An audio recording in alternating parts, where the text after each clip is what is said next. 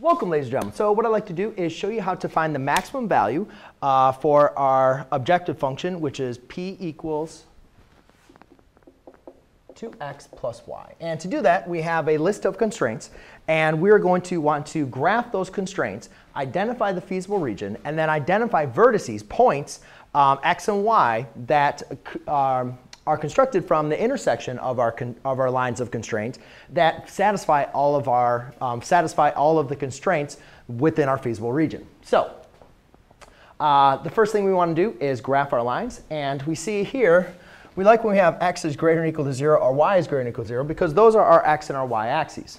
So all values that are greater than x, well, that's going to be pointing above, and all values that are greater than y, or y is greater than 0, that's going to be points that are going to be going to the right. X is equal to, I'm sorry, I switched those around. X is greater than or equal to 0 is going to be your vertical line, taking points to your right. Y is greater than or equal to 0 is going to be your x-axis for points that are going up, because each of those axes are equal to 0. You graph them. Just like you'd graph x equals 0, y equals 0, but now we're just pointing the arrows to what's going to make them sense. Then the next thing we need to do is now graph our other two constraint, which I have 3x plus y is less than or equal to 7. So to graph this, I'm simply just going to write this in. Simply going to write this in our slope-intercept form. So here I can say my y-axis is at 7. So 1, 2, 3, 4, 5, 6, 7. And then my slope is -3, so I can rewrite that as -3 over 1. I'm going to want to graph this down towards my other two constraints. So I'm going to go down 3, 1, 2, 3, over 1. So 1, 2, 3, over 1. 1, 2, 3, over 1.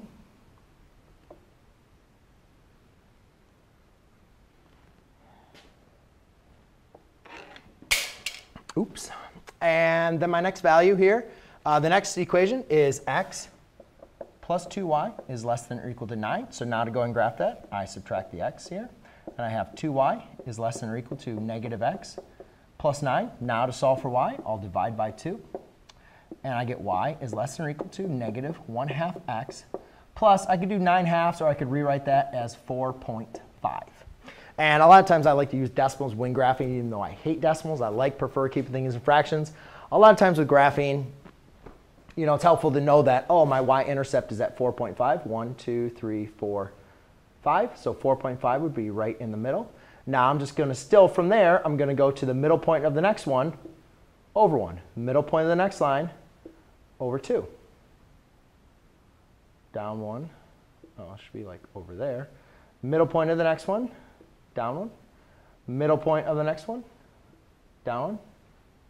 Oh, over 2. Why did I not do that? All right, so down 1 over 2. 1, 2. Down 1, down 1 over 2. Down 1 over 2. Down 1 over 2. And then down 1, down 1 over 2.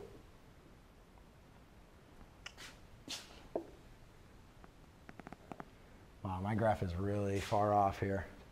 And let's go and see. These are all x's less than or equal to this one. And this one was y is less than or equal to. So therefore, I'm dealing with these two boundary lines are going to provide me with this feasible region, which is right inside of here. So basically, I need to make sure I can determine what this point is that they're intersecting at. And it looks like per my graph, that's at the point 7. So that'd be over 1, over 1, 2, 3, down 3, over 1. So that looks at the point 6, 5, 4, 1. So 1, 4. So let's just verify that's a point for both of these. -12, that's going to be 5 and 1. Oh, 4, 1. No, 1, 4. So I put in a 1, 4. That works for that one. Yes. So to verify this point, even though, like I said, my graph is really, really off right here, per my graph, this point is at 1, 4. Now, if I plug in a 1 in for x, I have negative 3 times 1. Negative 3 times 1, which is negative 3, plus 7 is 4. And then the y-coordinate is 4. So 4 is less than or equal to 4, so it works. If I plug it into here, I plug in a 1. Negative 1/2 times 1 is negative 1/2, or negative 0.5, plus 4 is 4. Again, y is 4, so then 4 is less than or equal to 4, so that point works. The next one here is my y-intercept, which is at 4.5. So I'll write 4.5, 0. And this next one is I'm going to be following this line here. So if I go down 3, 1, 2, 3, over 1. Down 3, 1, 2, 3, over 1. Now for the next point, I'd go down 3 again. 1, 2, 3, over 1. So it's between 1, 2, and 3. So it's between 2 and 3.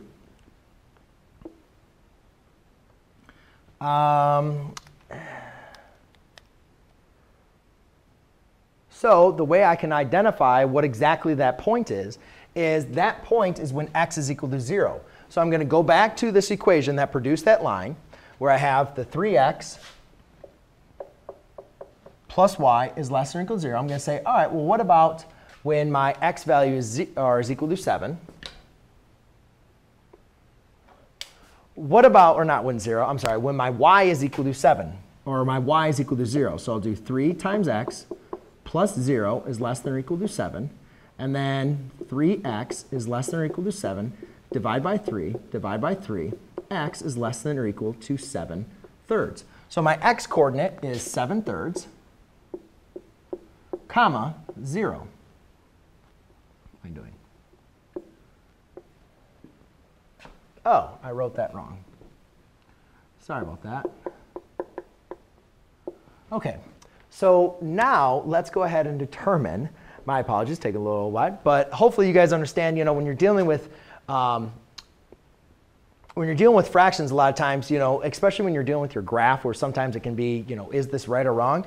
I can always determine what is that point. Well, that's the y-intercept. So I plugged 0 in for y into that equation of that constraint line to be able to determine what the x value was. The same thing here, I was pretty sure the coordinate was 1, 4. But to verify, I plugged in x and y into both of those equations to make sure it worked. And then this one I just rewrote. It should be x 0, y is 4.5. So now let's go and plug them into my objective function to obtain the maximum value. So therefore, I have p equals 2 times 1 plus 4. 2 times 1 is 2. 2 plus 4 is going to be 6. Then I'll do 0, 4.5. And that's going to be p is equal to 2 times 0 plus 4.5. Well, p is equal to 2 times 0 is 0, and that's 4.5. And then the last one would be 7/3, comma 0. And that's going to be p equals 2 times 7/3 plus 0. Well, let's just go ahead and take a look at this. P equals 2 times, put that over a fraction. That's going to be 14 over 3 plus 0. Now, does 3 go into 14 more than 6 times? No, 3 goes into 14 only 4 times with the remainder of 2. So therefore, we can say that this is our objective point, 1, 4. So there you go, ladies and gentlemen. That is how you determine, or is your maximum, not your objective point, your maximum value, which would be 1, 4. Thanks.